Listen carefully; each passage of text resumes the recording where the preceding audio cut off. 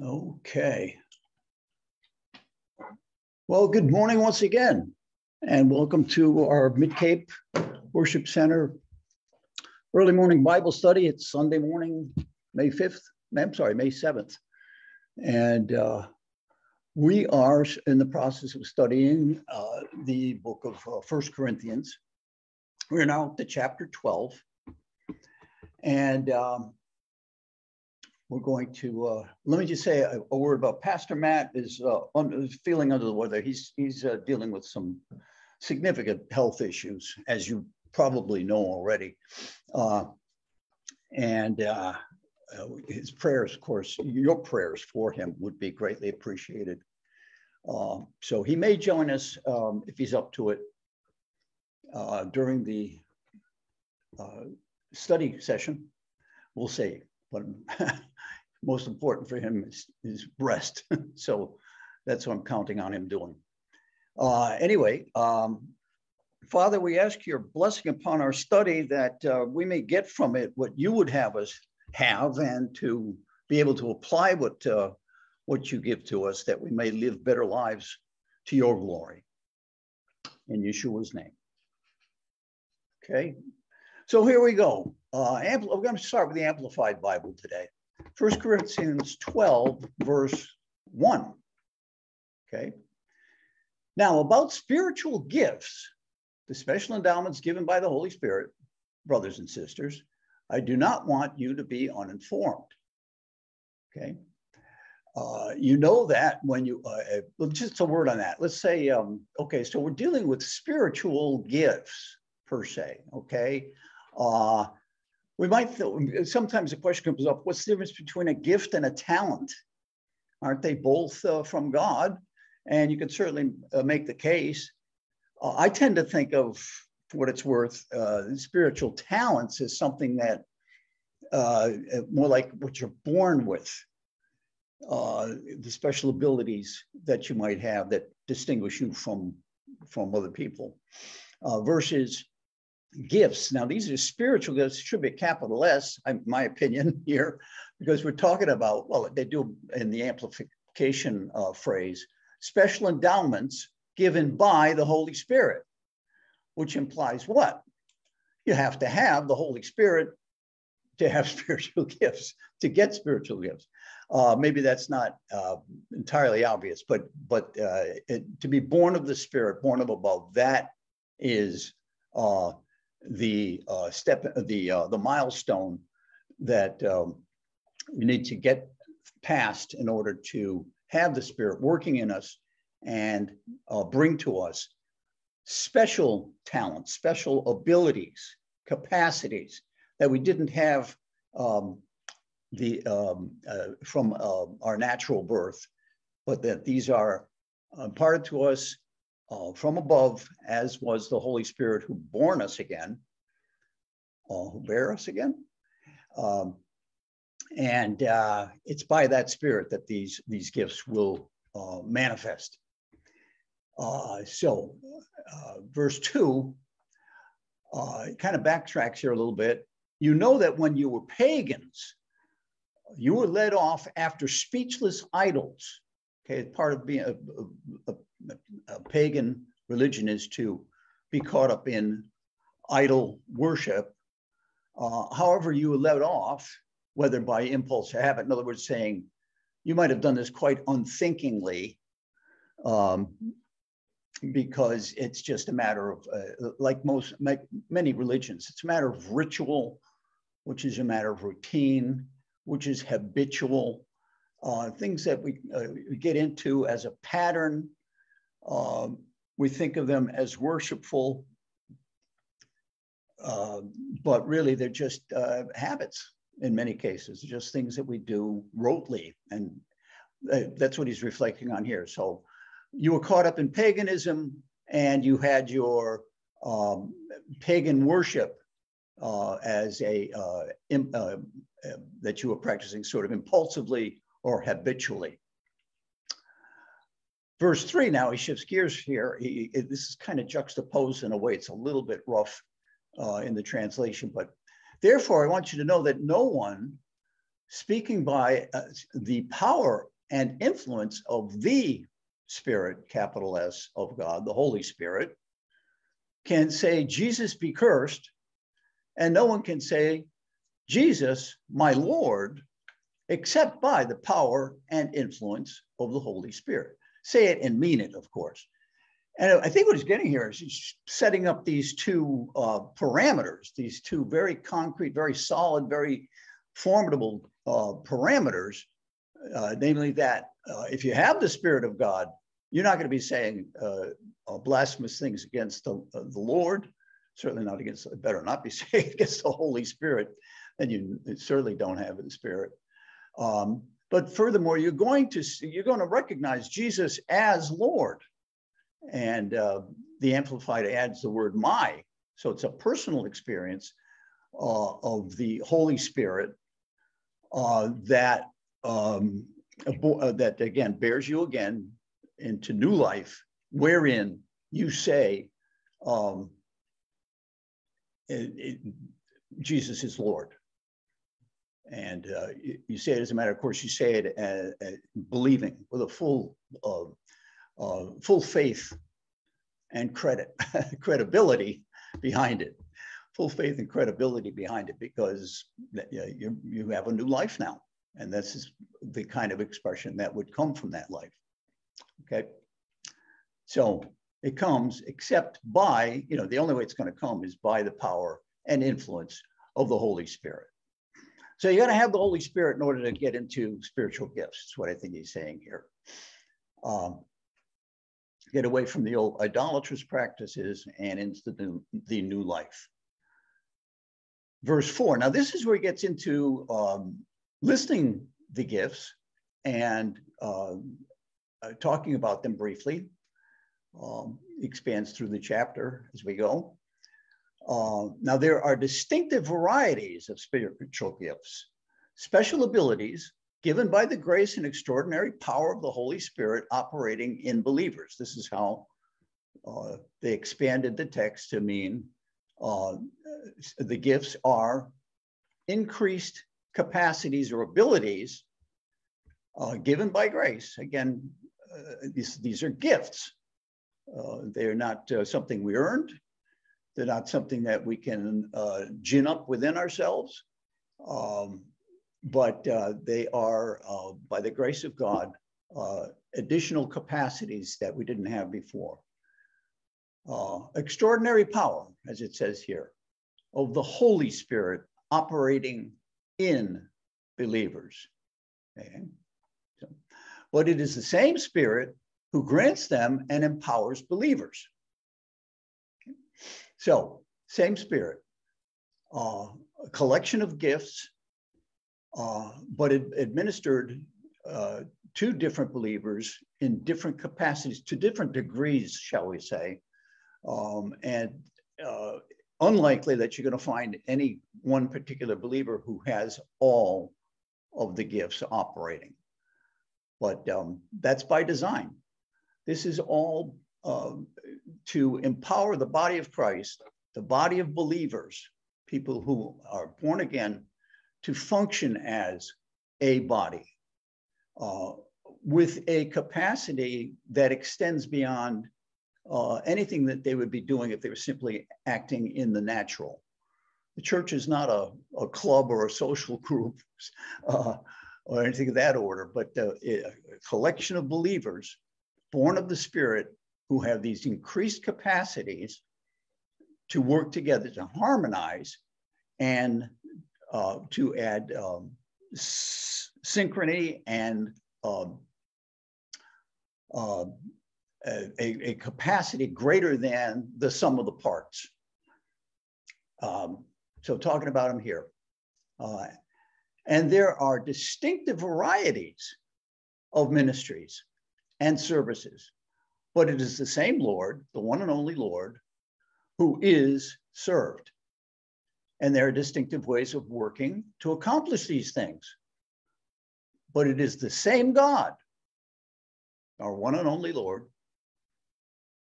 who produces all these things in all believers, inspiring, energizing, empowering, the believers.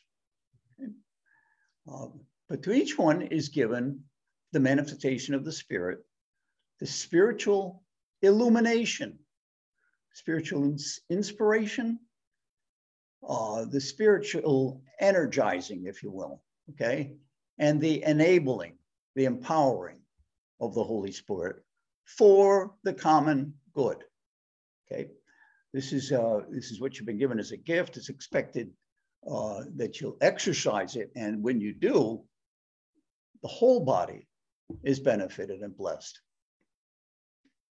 So here they come. Verse 8, to one is given through the Holy Spirit the power to speak the message of wisdom. Okay, the message of wisdom. Wisdom is a gift. First thing listed. Okay. To another, the word of knowledge. Oops, here we go. All right, so we got wisdom and knowledge and understanding according to the same Spirit. Same Spirit's giving each of these gifts, of course, the Holy Spirit, but they're imparted differently to different believers throughout the body. Okay, word of knowledge. Word of knowledge and understanding. Knowledge and understanding go together, okay, according to the same Spirit. To another, wonder-working faith by the same Holy Spirit. In other words, a worker of miracles, something that goes beyond the natural, can't explain it really in natural terms, something that supersedes the natural, because it is, after all, supernatural. So, third gift, many of the other versions do list it as miracles, the ability to work miracles. These can be all kinds of things too, okay? By the same Spirit, and another extraordinary gifts of healing. Healings themselves could be considered a type of miracle in some instances. We have instances of reports of people who are diagnosed with one condition. They go in to have treatment on it, and the doctors go looking for it, can't find it. They can't explain where it went. All the tests showed this condition was there, but okay, gone now. All right, now through what good prayer did that happen? And remember, Jesus himself intercedes for us too. So, but healings by the one Spirit. And to another, working of miracles, as we were just saying, gifts of healing, miracles. To another, prophecy, foretelling the future, okay? Speaking a new message from God to the people. Now, foretelling is a tricky word. We should point that out. This is not fortune telling. That's a divination of the occult. That's not what we're talking about here, but we're saying predicting future events that will be verified in time. Their purpose is very much in lending credibility to prophets. Prophets prophesize. If they prophesize something that's going to happen and it comes to pass, then we say, yeah, this person may have maybe it may have a connection with the Lord of a divine nature, of a divine capacity. And the verification, we find over and over in scripture, many statements of prophets are preceded or anteceded by prophecy. And when that prophecy comes to pass, the statement that was meant to be conveyed by the prophet takes on a whole new credibility. It takes on a whole new level of impact. And so for a prophesying,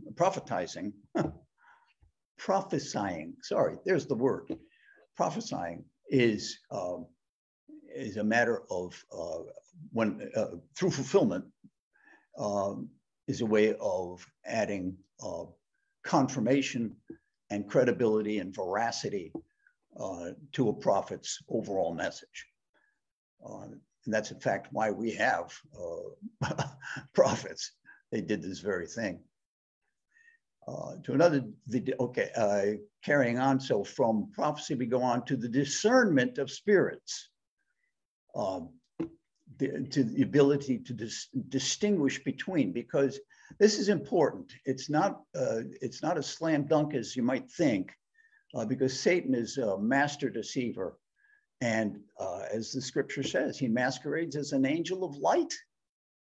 Okay, and he does things that he may be doing things that seem divine. He may even quote the word to you. Certainly did to Jesus when he, right after his baptism, started his ministry with the journey in the wilderness. Satan came at him with the word of God, but not the context that God intended. Therefore, deceptive, therefore, evil. So discerning spirits, very important gift of the Spirit. You know, when we're talking about the Holy Spirit, it seems to me that, for me, the number one trigger point is knowing, realizing, seeing, experiencing the spirit of agape. If we have that spirit of agape, if we are aware of it, if we're sensitive to it, then it's very likely we're in tune with the Spirit. It is that spirit of self-sacrifice, giving of oneself, expending oneself or one's resources to benefit others without looking for a particular return, not attaching any strings, so to speak. But that spirit of agape is, to me, a guiding light. For me, it's what I look for. And when that's available, when that's present, then I feel like I'm on the right track. I'm feeling like I'm working with the Spirit, and the Spirit is working with me. So discernment, okay? And here, the amplification of the amplified is the discernment of spirits is the ability to distinguish sound, godly doctrine from the deceptive doctrine of man-made religions and cults from the evil one. Okay, so ability to distinguish in this context, in this letter, this seems to be where the emphasis is. Another spirit, to another, various kinds of unknown tongues. Okay, and of course, some of the consummate example, I believe, is in Acts when the apostles started speaking in languages of other peoples that who were visiting Jerusalem at the time to hear the word given to them in their own language. This was obviously a gift of the Holy Spirit, and a miraculous one at that, because the apostles were not disciples and disciples at that point, I guess. I'm sorry, the apostles at that point weren't sent yet, so kind of on the borderline, I guess, between disciple and apostle. But the point is that they were able to put forth these languages, and they were not students of the language at any point in the past. They may have heard a few words here and there, but to give out the entire gospel message was a substantial move of the Spirit of God. This is in addition to the languages of the angels, for instance, and that's yet, of course, another additional unknown language, but specific to the divine. So the tongues and the interpretation of tongues are gifts of the Spirit to not only be able to speak in these foreign languages, but also to interpret them. Okay. Now, of this list that started back there with wisdom and ends here with with tongues and the interpretation of tongues, Some people will try to turn this into a hierarchy. I'm not sure how valid that is, which is as if to say wisdom is more important because it's listed first. Some people will say, well, tongues is most important because it's what the crescendo of all of these gifts leads to. So I think the importance of the gifts are the ones that edify the body and that are spoken, that are brought forth to work together to unify the body. And in whatever order they come, that's what the body needs to work as a unit, to have that harmony and to work synergistically. That's the word I was trying to get to earlier. Synergistically, to work together so that the output is actually greater than the sum of the parts. It's not just harmony, but it's that added energy, that added output that comes from the sum of the parts, the whole of the body being greater than just the sum of the parts. Okay. Verse 11. Ooh. Getting on here. For just as the body is one and yet has many parts, and all the parts, though many, form only one body, so it is with Christ. For by one Holy Spirit, we were all baptized into one body that is spiritually transformed and united together, whether Jews or Greeks, Jews or Gentiles, slaves or free, and we were all made to drink of one Holy Spirit, since the same Holy Spirit fills each life. Okay, and that's his, that's it. Now we go on from there. But for today, I think that's about all we're going to deal with through verse 13. And you might want to read this over. This is a very controversial topic, study area. Denominations are formed around these, the various doctrines that come from studying this area, and denominations divide over them. It's an important study. The first thing you want to resolve, I think, is whether or not the gifts are for today. That's a big controversy in itself. Many people will say the gifts were for the time of the early church to get it started and established and get it underway. It was like starting fluid, if you will. But they are not relevant today. Some churches will teach that. Others will get caught up in only the gifts to the neglect of other doctrine. So it's a sensitive area that we need to give special attention to. And we'll continue this study tomorrow, God willing, of course.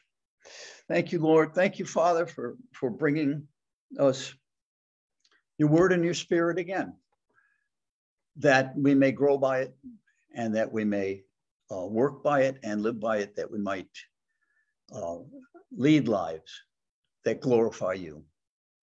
We ask this in Yeshua's name. Bye for now.